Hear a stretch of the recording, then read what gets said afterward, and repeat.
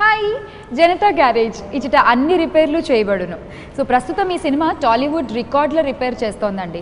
ఇంత సక్సెస్ అయింది మూవీ, ఎక్కడ చూసినా ఇదే హాట్ టాపిక్. సో ఈ సినిమా గురించి ఇప్పటివరకు ఎన్నో ఇంటర్వ్యూస్ వచ్చాయి, కానీ ఇప్పుడు నేను మీకు చూపించబోయే ఇంటర్వ్యూ మాత్రం ఎక్స్క్లూజివ్గా జనతా గ్యారేజ్ ఇంటర్వ్యూ. సో గ్యారేజ్లో ఉన్నాం మనం ఇప్పుడు. అలాగే మనతో పాటు ఉన్నారు ఈ గ్యారేజ్ మెకానిక్స్, అలాగే ఆనంద్ అలాంగ్ విత్ శివ గారు. వాళ్ళతో మాట్లాడేద్దాం. ఈ జనతా గ్యారేజ్తో మీకు చాలా అసోసియేషన్, చాలా ఎక్స్పీరియన్స్, చాలా మెమరీస్, అండ్ ఫైనల్లీ ఈరోజు ఇది super duper hit. So how you feeling? నాకు తెలిసి so many memories it will be, అంటే చాలా రోజులు గుర్తుండే మెమరీస్ ఉన్నాయండి సినిమాలో. And very nice actually on a positive note and all. And being friends, అందరం ఫ్రెండ్స్ అవడం ఒక advantage. So yeah, fun shooting. ఎవ్వరు వీరెవరు, ఎవరికి వరుసకు ఏమవరు, అయినా అందరి బంధువులు, జయ హో జనతా. జనతా గ్యారేజ్లో ఉన్న మెకానిక్స్లో ఒకళ్ళు సిక్ ఉన్నారు, ఒకళ్ళు ముస్లిం ఉన్నారు, అండ్ ఒకళ్ళు హిందూ ఉన్నారు. లైక్ ఇట్లా అందరూ కలిసి మెలిసి ఉండాలి అనే కాన్సెప్ట్తోనా అలా పెట్టింది, లేకపోతే అంటే ఎగ్జాక్ట్గా అట్లా అంటే ఆ క్యాల్కులేషన్ ఏం లేదు, కానీ అంటే ఒక గ్యారేజ్ అంటే అలా ఉంటుందేమో అని ఫీలింగ్ నాకు ఇప్పుడు నా విజయవాడ గుంటూరులో నేను చిన్న మెకానిక్స్ గ్యారేజ్కి వెళ్ళినప్పుడు సర్దార్జీ ఉంటాడు, బలమైన మెకానిక్ ఉంటారు, ముస్లిం ఉంటారు, ఒక బోస్ లాంటి పేరు ఉంటుంది. అంటే అప్పుడే ఆ గ్యారేజ్ కంప్లీట్గా ఉంటుందని అనుకున్నాం. So that's how garage was design. అంతే.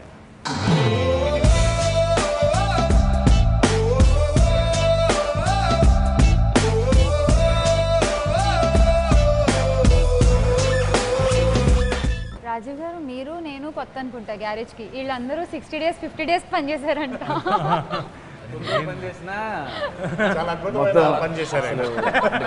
మామూలుగా మ్యాచ్ ఆడితే T20 ఆడేసి వెళ్ళిపోయాడండి. ఇక్కడ సచిన్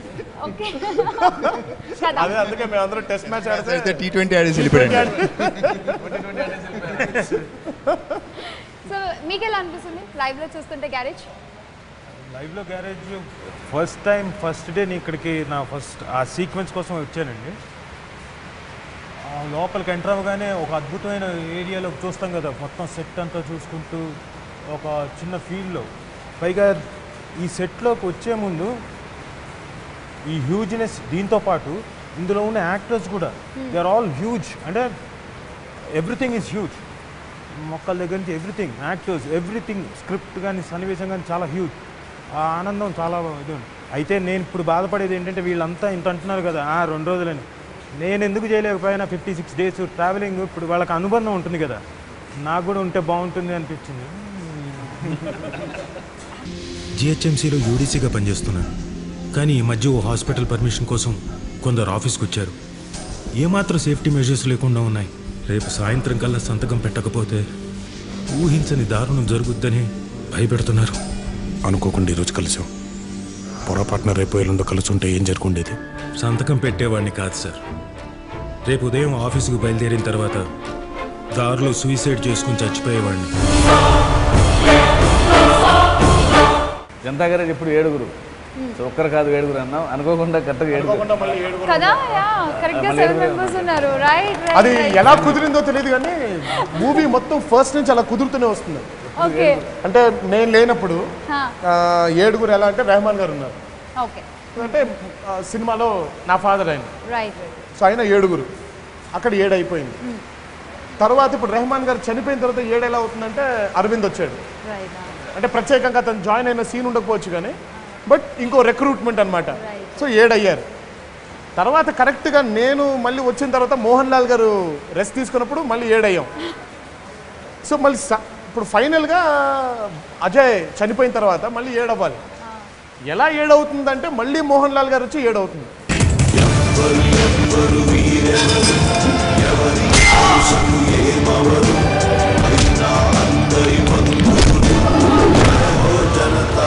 గ్యారేజ్ పద్ధతులు కూడా మారాయి. కష్టం ఉందని తెలిస్తే చాలు ఎగబడి వెళ్ళిపోతున్నాం.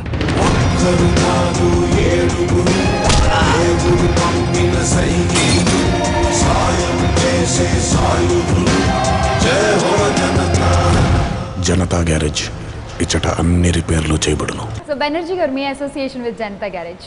ఇన్ని రోజులు చేసిన తర్వాత లిటరల్లీ నేను ప్రాక్టికల్గా షూటింగ్ అయిపోయిన నెక్స్ట్ డే నేను మార్నింగ్ లేచిపోయి షూటింగ్కి వెళ్ళాలనే ఫీలింగ్లోనే లేచిపోయా. I don't know, I just got up and wanted to go for shooting. Then I realise అప్పుడు అనిపించింది అదే అయిపోయింది కదా షూటింగ్ అనేసి. సో అంత గల అందరం ట్రావెల్ చేసి వెళ్ళిపోవడం అనేది అండ్ చాలా చాలా చాలా సంతోషంగా ఉంది.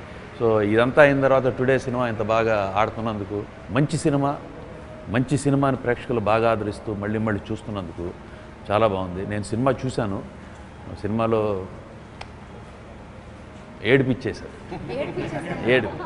తను పర్ఫామ్ చేసి తన ఫీలింగ్ని ఏడుస్తూ కళ్ళంటే నీళ్లు పెడుతూ రియలిస్టిక్గా చేసింది. రియల్లీ నాకు కళ్ళంటే నీళ్ళు వచ్చేసింది. It was great. అయిన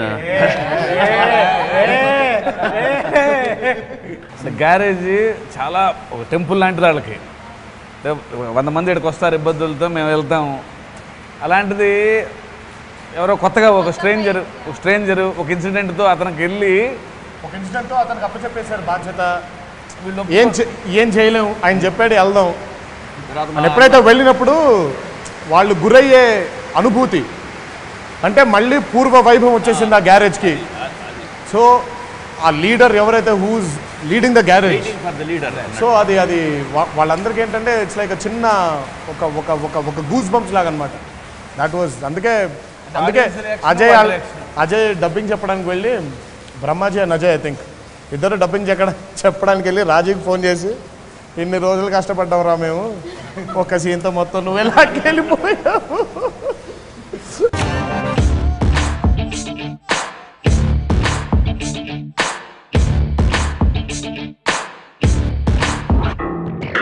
ఎవ్వరు వీరెవరు, ఎవరికి వరుసకు ఏమవరు, అయినా అందరి బంధువులు. జయ హో జనతా. ఒక్కరు కాదు 7 దేవుడు పంపిన సైనికులు, సాయం చేసే సాయుధులు. జయ హో జనతా. వెనుకడుకైపోరు మనకెందుకు అనుకోరు, జగమంతా మనదే పరివారం అంటారు. ప్రాణం పోతున్నా ప్రమాదం అనుకోరు, పరులకు వెలుగిచ్చే ధైర్యంగా పుట్టారు. నాకు బాగా నచ్చే రియాక్షన్ మాత్రం నాకు బాగా అసలు నచ్చేది, ఫస్ట్ కొట్టగానే జాన్ అండ్ బెనర్జీ గారు అలా వచ్చి ఆగిపోయిన తర్వాత ఇంకో షాట్కి కొడితే బీరువా ఊగుతూ ఉంటుంది. ఊగుతూ ఉంటే సంతోష్ ఆ బీరువాని అలా ఆపి అజయ్ వైపు అలా చూస్తాడు ఒకసారి, ఏంటిది మనం చూసేది నిజమా అన్నట్టుగా. అజయ్ మాత్రం సంతోషించి ఉంటూ బీరువాని చూస్తూ ఉంటాడు. అంటే జనతా గ్యారేజ్లో ఫస్ట్ వచ్చింది వీళ్ళిద్దరు అనమాట. తర్వాత మిగతా వాళ్ళందరూ బ్రహ్మాజీగా అవ్వచ్చు, జాన్ అవ్వచ్చు, సంతోష్ కానీ, అరవింద్ కానీ. సో అదేంటంటే ఆ బీరువాని నాకు అసలు బాగా బాగా బాగా బాగా నాకు ఇష్టమైన. అండ్ మొత్తం అదే ఫైట్లో అందరికంటే కొంచెం వీళ్ళందరూ అగ్రెసివే, బట్ జాన్ ఐ మీన్ ఆ సర్దార్జీ క్యారెక్టర్ వేసిన అతను ఇంకా అగ్రెసివ్ అనమాట. ఓ చిన్న సీన్లో మోహన్ లాల్ గారు ఆర్డీఓతో ఎవరితో డీల్ చేస్తుంటే ఆయన ఏదో రివర్స్గా మాట్లాడుతుంటారు మోహన్ లాల్ గారితో. సో వెనకాల నిల్చొని ఉంటే అతను అలా చూస్తుంటాడు మోహన్ లాల్ గారిని, అంటే నువ్వు ఇంకా ఊరుకుంటావేంటి, కొట్టినా నేను అసలు ఏంటి ఇలా మాట్లాడుతున్నాడు ఏంటి అన్నట్టుగా చూస్తూ ఉంటాడు. సో అతని షాట్ లాస్ట్కి మన శ్రవణ్ అనే క్యారెక్టర్ అలా కొట్టిన తర్వాత షాట్ అసలు అతను ఫస్ట్ అందరికంటే ముందు అతను వచ్చేస్తుంటాడు, అంటే అతను బిర్యానీ పెట్టినట్టు అలా ఉంటాడు అసలు. So each and every character has got an emphasis. So అందుకే నేను జనతా గ్యారేజ్లో ఎవరి క్యారెక్టర్ కూడా నేను లాస్ట్ టైం ఇంటర్వ్యూ ఇచ్చినప్పుడు ఏ క్యారెక్టర్ కూడా మర్చిపోకుండా వెళ్ళిపోమను, అన్ని గుర్తుపెట్టుకుంటాం. ఎదుటి కష్టం విని కళ్ళల్లో నీళ్లు తిరిగి గొంతులో ముద్ద దిగకపోవడం. ఒక నార్మల్ మెకానిక్ ముఖ్యమంత్రి పక్కన కూర్చుని మాట్లాడడం అనేది అసలు మనం ఇమాజిన్ కూడా చేసుకోలేము అసలు మామూలుగా అయితే. సో అంటే మీకు ఎలా వచ్చింది ఐడియా, ఎక్కడైనా చూసారా ఎవరినన్నా అలా, ఏంటి ఇన్స్పిరేషన్? సినిమాలో డైలాగ్ వచ్చిన కట్ అయిపోయింది అక్కడ. ఆయన మెకానిక్, జనతా గ్యారేజ్లో మెకానిక్ ఆయన. ఓకే.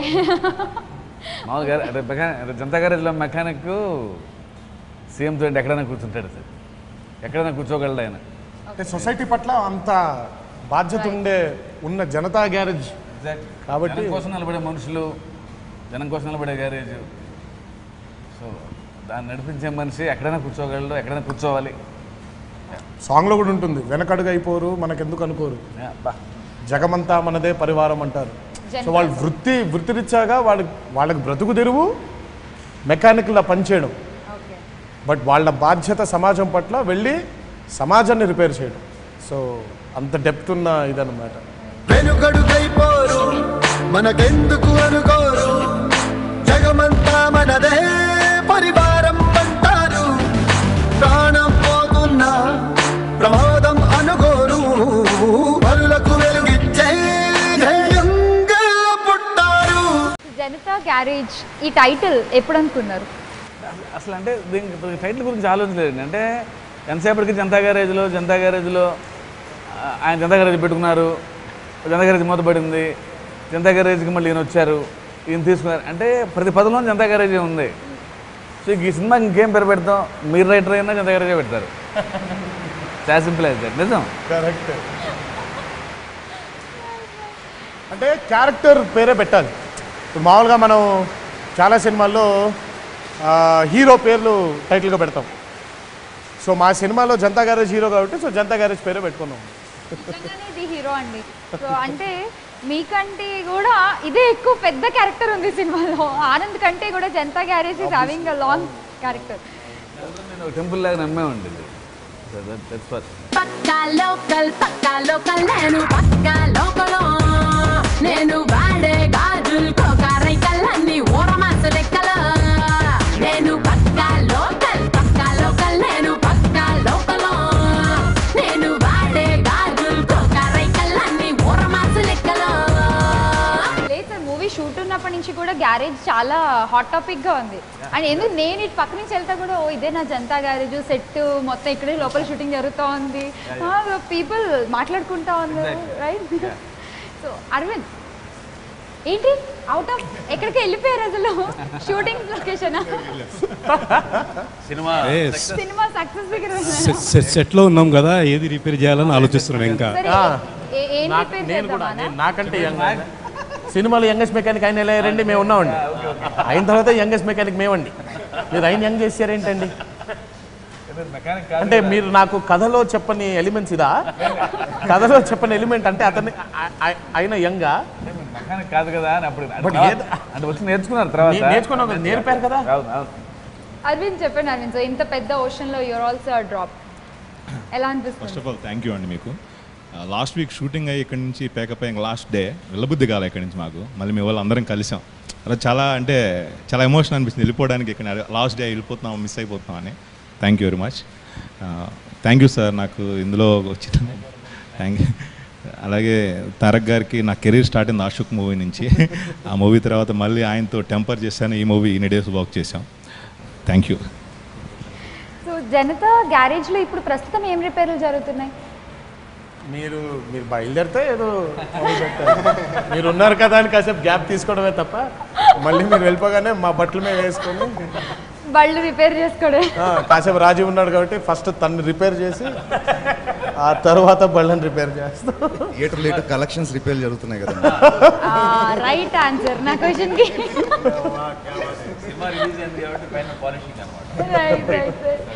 గ్యారేజ్ పద్ధతులు అయితే కొంచెం మారినట్టున్నాయి. అంటే ఇది వరకు కస్టమర్ ఎవరన్నా వస్తే వెళ్ళేవాళ్ళు, ఇప్పుడు తెలిస్తే ఎగేసుకుంటూ వెళ్ళిపోతున్నారు. అంతేనా? ఎగబడి వెళ్ళిపోతారు. సారీ, ఎగబడి అంటే ఇంకా మోర్ పవర్ఫుల్. అంతే ఎగేసుకున్న బదులు ఎగబడి. కష్టం ఉందని తెలిస్తే చాలు పరిగెత్తుకుంటూ వెళ్ళిపోయేవాళ్ళం. కష్టం తెలియాల్సిన ఉంటే తెలిస్తే చాలు ఎగబడి వెళ్ళిపోతాం. కష్టం ఉందని చెప్తే పరిగెత్తుకుంటూ వెళ్ళేవాళ్ళం, కష్టం ఉందని తెలిస్తే చాలు ఎగబడి వెళ్ళిపోతాం. మీకు సత్యంగారి ఆధ్వర్యంలో బాగుందా, ఆనంద్ ఆధ్వర్యంలో బాగుందా జనతా గ్యారేజ్? ఇది చాలా టఫ్ అండి, చాలా టఫ్ చెప్పడం, చాలా టఫ్. ఎందుకంటే సత్యంగారితో చేయడము అది ఒక యూనిక్ ఎక్స్పీరియన్స్. తర్వాత అన్నగారు రావడము. యాక్చువల్గా నేను ఈ సందర్భంగా ఒక విషయం చెప్తాను అన్నయ్య. నేను స్కూల్లో ఉన్నప్పుడు మీరు స్కూల్లో ఉన్నప్పుడు నేను స్కూల్లో ఉన్నాడు ఫ్లాష్ బ్యాక్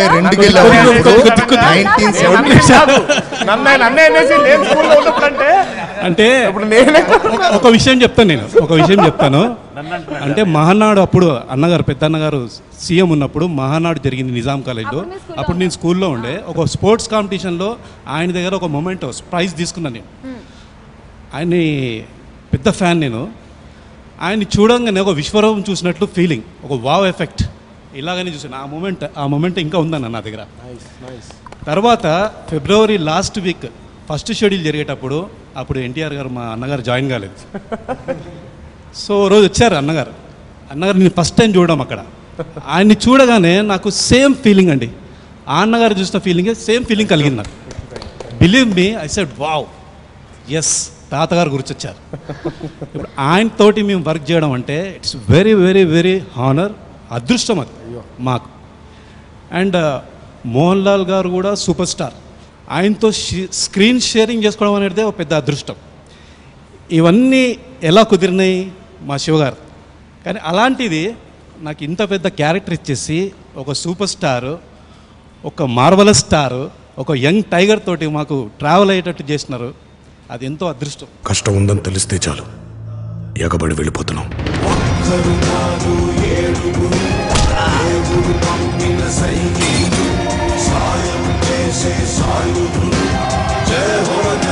అసలు సంతోష్ ఇంత మాట్లాడతాడా? అసలు ఈయన ఇంత మాట్లాడతాడా? షూటింగ్ అప్పుడు అస్సలు మాట్లాడలేదు. ఊరికి అలా కూర్చోవడం, అలా చూడడం తప్ప. అరవింద్ అయితే ఇప్పుడు అలాగే ఉంటున్నాడు ఆయన. శివ గారు అండ్ రాజీవ్ గారు, మీ ఇద్దరికి ఈ క్వశ్చన్. సో ఈ సినిమాలో ఆనంద్ క్యారెక్టర్, జనతా గ్యారేజ్ బాధ్యతలు తీసుకున్న తర్వాత ఆనంద్ క్యారెక్టర్, ఓకే, రియల్ లైఫ్లో ఎన్టీఆర్ గారి క్యారెక్టర్ ఎంత పోలిక ఉంటుంది? ఎందుకంటే మొన్న కూడా మనం చూసాం, చిన్న పాపకి ఏదో సాయం కావాలంటే పరిగెత్తుని వెళ్ళిపోయి చేసేసి. నేను దీనికి ఎగ్జాంపుల్ చెప్పగలుగుతాను. నేను లాంగ్ వే బ్యాక్, అంటే దాదాపుగా 7-8 ఏళ్ళు 10 ఏళ్ళు దాటి ఉంటుంది. పేర్లు చెప్పను, మెన్షన్ చేయను. నేను మా అసోసియేషన్ మెట్లెక్కుతూ ఒకళ్ళు ఎవరో ఉన్నారు, అది భావ్యం కాదు కాబట్టి కింద ఒక ఆయన మెట్ల మీద కూర్చోన్నాడు. నాకు ఆ అటెండర్ వచ్చి, భయ్యా ఇలా ఉన్నారు ఇదంటే, సరే నా వైపు నుంచి నాకు తెలిసిన ఫ్రెండ్ సర్కిల్లో ఇన్స్టెంట్గా ఫోన్ చేస్తా తరక్ ఇలా అని. ఆల్రెడీ చేసేస్తున్నాం, ఆల్రెడీ అప్పటికే అయిపోయింది. అండ్ ఇంటి దగ్గర కూడా ఈ మెహదీపట్నం ఇంటి దగ్గర బండి రోజు మన ఈ మొక్కజొన్న బుట్ట కాల్చేవాళ్ళు, అతను కూడా అప్పుడెప్పుడు లాంగ్ బ్యాక్, ఇది 10 ఏళ్ల క్రితం, 11-12 ఏళ్ల క్రితం సంగతి. అప్పుడు కూడా వెంటనే హెల్పింగ్ హ్యాండ్ అయితే he has that nature, he has that attitude of giving hand to someone. అంటే దా నాతో పాటు రా ట్రావెల్ చేయి అనే ఆ నేచర్ ఉంది. సో హీస్ 100% దాని, అందుకే లేకపోతే అంత ఈజీగా ఎమోషన్ పోర్ట్రే చేయలేడు కదండి. ఎందుకంటే ఇప్పుడు ఎక్కడైనా ఒక పాత్ర చేయాలంటే ఎక్కడో చోట లైన్ కలవాలి. చాలా అయిపోయింది. అంత మంచిగా ఆయన ఫీల్తో చెప్తుంటారు మధ్యలో. అంటే ఏం లేదు, డ్యామ్లకి అప్పుడప్పుడు చెక్ అలా చెప్తుంటాడు.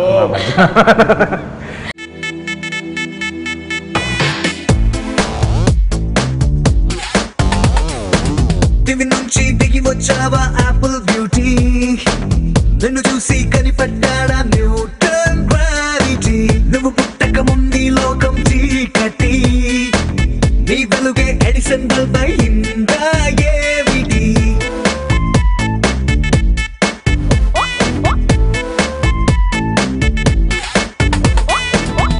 అండ్ అజయ్ యాజ్ అన్ యాక్టర్గా I'm a fan of Ajay. నేను ఇప్పుడు చెప్పరా, అంటే వెరీ న్యాచురల్ యాక్టర్ నాకు. అది అంటే ఎంతవరకు చేయాలో అది తెలుసు అజయ్కి. చిన్న డౌట్ వచ్చి అడుగుతాడు, సార్ ఇంకేమన్నా అని. పర్ఫెక్ట్గా ఉంటుంది నాకు. అంటే I love to watch Ajay performing. Actually ఆయన వచ్చి వెళ్తారు చిన్న గ్యారేజ్కి ఫస్ట్లో ఒక సీన్లో. వచ్చినప్పుడు అంటే ఎక్కువ చెప్పలా, అంటే ఆయన వస్తారు కానీ మనకి పనులు చేయట్లేదు అని పంపించేయాలి అజయ్ అని చెప్పాను. బట్ అందులో ఎంత ఉందంటే డెప్త్, బట్ అతను తెలియాలి క్యారెక్టర్. అంటే నేను అంటే వాళ్ళకి ఇష్టం లేదు పంపడం, అంటే వాళ్ళు రెడీగా ఉంటారు ఎవరైనా వస్తే దూకేద్దామని. బట్ వాళ్ళకి ఇష్టం లేకపోయినా సరే అన్న కోసం, సత్యం అన్న కోసం పంపించేయాలి, మనం చేయట్లేదు, ఆయన ఆరోగ్యం బాగుంటలేదని. సో ఆ బాధ సెటిల్డ్గా చెప్పాలి, ఇది చేయట్లేదండి అని. ద వే ఈ పెర్ఫార్మెన్స్ మీరు చూస్తే, అదే మీరు అనుకున్న పని ఏం చేయట్లేదండి, ఇక్కడ బళ్ళు మాత్రమే రిపేర్ చేస్తామని. ఆసమ్ యాక్టింగ్ అది అజయ్ది. అంటే నేను నమ్మినందుకు అజయ్, అంటే నాకు తెలుసు అజయ్ అంటే ఎంత న్యాచురల్ యాక్టర్, క్లాసిక్ యాక్టర్. అందుకే మా బోస్ అజయ్. ఇక మా వికాస్ గురించి చెప్పాల్సిన పని లేదనుకోండి. వికాస్ అంటే రాజీవ్ గారు, రాజీవ్ అంటే వికాస్ గారు. ఆబ్వియస్లీ అందులో అదే నిజం. అవునా? సో నువ్వు మంచి యాక్టర్ అంటావు అంతేగా? ఎంతో కంపారిజన్లోకి రా. సరే, నెక్స్ట్ టైం ఎప్పుడైనా చూసి ఓ పోటీ పెడదాం మా ఇద్దరు. డైలాగ్ పోటీ. అమ్మో, అది మాత్రం సిన్సియర్గా ఒప్పుకుంటాను. నేను పొరపాటున కూడా ఆ విషయంలోకి రాను నీ దగ్గరికి. That's impossible. అంటే అది వాస్తవం. But seriously I will agree to it.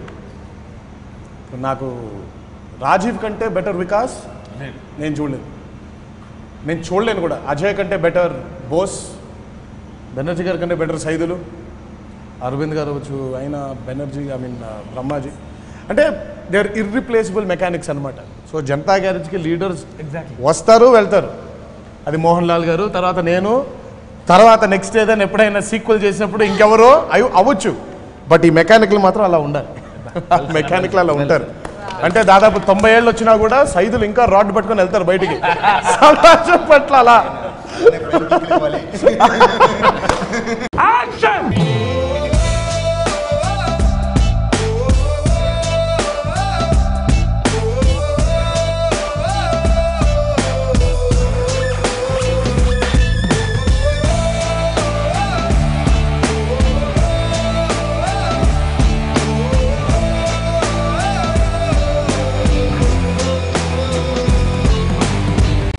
Ajay గారు, I really want to talk to you.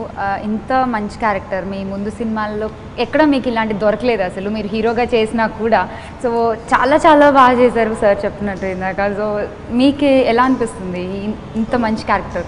So ఇంత పెద్ద కథలో ఇంతమంది యాక్టర్స్ ఉన్న కంటెంట్ ఉన్న దాంట్లో ఎక్కడో పాయింట్లో బోస్ అనే క్యారెక్టర్ కథ కొంచెం మూవ్ చేసింది. That something I'm lucky enough. ఆ క్యారెక్టర్ శివ గారు నాకు ఇవ్వడం అనేది లక్కీ ఎనఫ్. అండ్ అంటే చెప్పచ్చా సార్ లాస్ట్ మాట్లాడచ్చు? ప్లస్ అంటే ఇది రీజన్ అవ్వాలి. క్లైమాక్స్లో ఏదైతే ఉందో వెళ్ళి జనతా గ్యారేజ్ మోహన్ లాల్ గారు వెళ్ళి కానీ ఆనంద్ అనే క్యారెక్టర్ వెళ్ళి కానీ చంపేయాలి కొడుకునే దానికి this should be very strong reason. So అలాంటిది ఈ క్యారెక్టర్ అంత ట్రావెల్ అయ్యి అంత శివగారు అంత గట్టిగా రిజిస్టర్ చేశారు కాబట్టే సో ఆ మూడు వచ్చింది క్లైమాక్స్లో.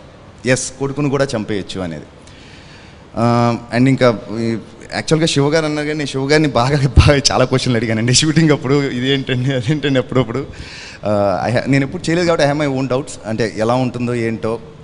రాజీవ్ అన్న అడిగాను, ఇలా డెత్ ఉందండి, ఇలా ఇది ఇదంటే నువ్వు షోల్డర్ పైకి పెడతావు, కింద పెట్టమన్నాడు. షోల్డర్ ఓకేనే, నేను షోల్డర్ లేపనైతే ఇలా వెళ్తానంట నేను కొంచెం అది కొంచెం.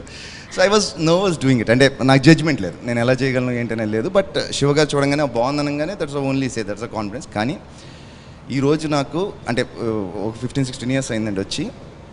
మా చుట్టాలు ఎప్పుడన్నా అంటే ఏదో ఎంతో బాగుంటే తప్పితే ఫోన్ రాదు నాకు. మొత్తం నా చుట్టాలందరూ ఫోన్ చేసి చాలా మంచి క్యారెక్టర్ చేసేవారో, ఇలాంటి క్యారెక్టర్ చేసి ఫర్దర్గా అన్నారు. So that's a very big thing personally. అంటే బయట ఫ్రెండ్స్ అంటాం వేరు, వీళ్ళందరూ అంటాం వేరు. ఎప్పుడో అంటే వాళ్ళకి నచ్చితే కానీ కాల్ చేయరు. అలాంటి వాళ్ళు కాల్ చేసి చెప్తున్నారంటే I'm so happy for this. Thank you Shiva గారు for the role. And +1 offer ఉన్నదే, లండన్ ఎల్లొద్దాం లగేజ్ అట్టుకో. సరుకు తోటల్లో సైకిల్ వేసుకో. పిల్లని బోడి భలే భలే మెరిసిపోతదే, ఇంత డైమండ్ నెక్లెస్ తీసుకో. వజ్రానికి నా ఒంటికి వరుస కుదరదే, తెచ్చి తిరణాల పూసల దండేసుకో. నువ్వు చాలా సింపులే, ఇదే ఉంది శాంపులే, పాష్ కొండలేదు నా సిస్టము. నాకు బాగా నచ్చింది ఏంటంటే the character establishment of 2 brothers. Mohan Lal గారి అబ్బాయికి నాకు ఫస్ట్ కాన్ఫ్రంటేషన్. నేను ఫస్ట్ టైం సినిమా చూస్తున్నప్పుడు దిస్ వాజ్ మై ఎక్స్ప్రెషన్. అంటే సినిమా అన్ని రోజులు చేశాను నేను. ఆ సీన్ ఎలా ఉంటుందో తెలుసు, ఆయన ఎలా డైరెక్ట్ చేస్తారో తెలుసు, దేవి గారు ఎలా బ్యాక్గ్రౌండ్ మ్యూజిక్ ఇస్తారో తెలుసు. కానీ బట్ ఆ ఫిల్మ్లో ఎంత ఎంగేజ్ అయిపోయానంటే నాకు వాళ్ళిద్దరు అసలు కలుస్తుంటే అబ్బా అన్నాను. ఒకసారి శివ పక్కనుంటే అలా అన్నాను. బికాజ్ అంటే ఇద్దరు లాంగ్ లాస్ బ్రదర్స్ వాళ్ళు కలుస్తున్నారు. కలిసినప్పుడు ఇదంతా చెయ్యొద్దు అని అన్నప్పుడు ఉన్ని ముకుందన్ గారు చిన్నప్పటి నుంచి చెయ్యొద్దు ఇది చేయొద్దు అది చేయొద్దు అనేది బాగా విని బాగా అలసిపోయాను, ఇంకా నేను విన్నదలుచుకోవట్లేదు అని. అదే ఆయన క్యారెక్టర్. ఎందుకంటే చిన్నప్పటి నుంచి కూడా తన ఆశలు చాలా పెద్దవి. జనతా గ్యారేజ్ వాళ్ళకి ఉండకూడని ఆశలు తనవి. ఇప్పుడు ఆనంద్ డైలాగ్ ఎలా ఉంటుందంటే, నాకు మాత్రం చెప్పిందే మళ్ళీ చెప్పి ఇంకా చెప్పాలనిపిస్తూ ఉంటుందంటే. So one of the best dialogues in that scene. అంటే నాకు చెప్పడం ఇష్టం లేదు అని ఒక క్యారెక్టర్ అంటుంది, నాకు మాత్రం చెప్పిందే మళ్ళీ చెప్తే ఇంకా చెప్పాలనిపిస్తూ ఉంటుంది అని. బాగా ఇష్టమైన మాటల్లో అదొక మాట. సో ఇందాక ఎన్టీఆర్ గారు అన్నట్టు లెట్స్ హోప్ సీక్వెల్ సూన్, కానీ మెకానికల్ మాత్రం ఇలానే ఉండాలన్నారు. చూడాలి అంటే మళ్ళీ ఎత్తుకోవాలి. We expect same Anand actually. Same Keshav. Vikas late అయిపోయింది. వికాస్ కి ప్రాబ్లం అయిపోయింది. అతని ప్రాబ్లం సాల్వ్ అయిపోయింది.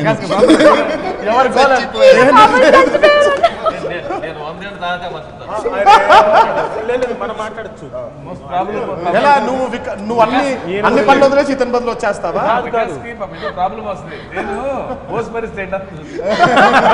ఆయన అప్పటికే చెప్పేస్తున్నారు నేను చచ్చిపోయాను. సార్ నేను మళ్ళీ గుండు చేసుకోవాల్సి వస్తుంది sir. So once again, congratulations to the whole team of Janatha Garage. Thank you.